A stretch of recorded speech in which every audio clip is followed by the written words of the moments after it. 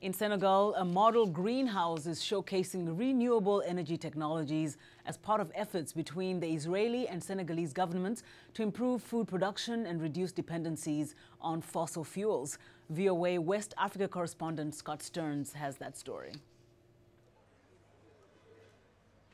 The Israeli ambassador's residence in Dakar has undergone an eco-friendly renovation to better use renewable energy.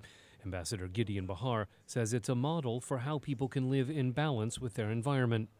We have added, first of all, a system of irrigation which is called drip irrigation, which uses much less water and in a more effective way. So all the garden is installed with a goutte-à-goutte or drip irrigation. In addition to that, we have added solar energy, either for heating the water, for showers or the kitchen uses, but also solar system for the electricity of the house. The model home includes an aquaculture project that Ambassador Bahar says can help improve Senegalese nutrition.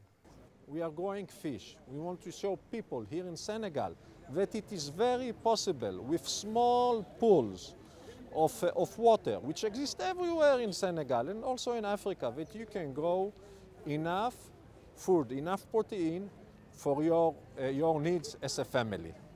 The launch of the Israeli Embassy's greenhouse includes demonstrations from Israeli businesses that are investing in new technologies.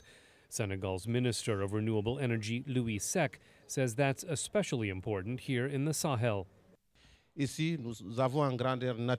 We have here an abundance of solar energy for pumping water, for heating water, and for running equipment like computers. So this is a great initiative by the Israeli ambassador and is part of developing renewable energy in Senegal. Minister Seck says Senegal's goal is to have solar power produce 60% of all household energy. Engineers are trying to combine solar power with the national electricity provider, Senelec.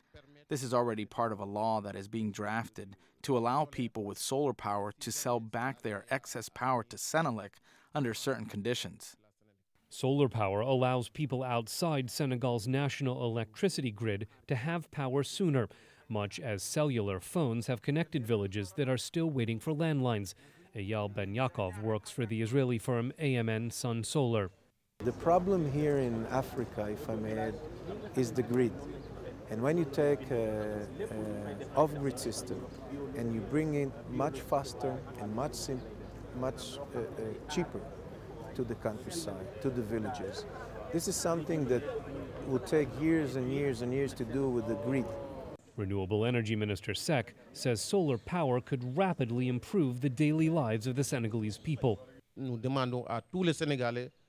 We are asking everyone in Senegal to be inspired by this great initiative from the Israeli Embassy, this greenhouse which promotes a new type of housing in which a big part of the energy used will be generated by solar power. Ambassador Bahar says renewable energy is essential to meeting the challenges of global climate change. It's a collective effort. It's in our hands a possibility to help and to protect our environment. If we don't do it now, it will be a disaster.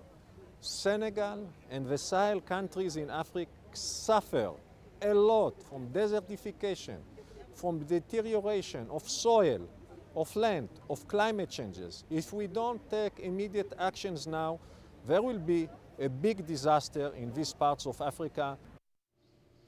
That was West Africa correspondent Scott Stearns reporting.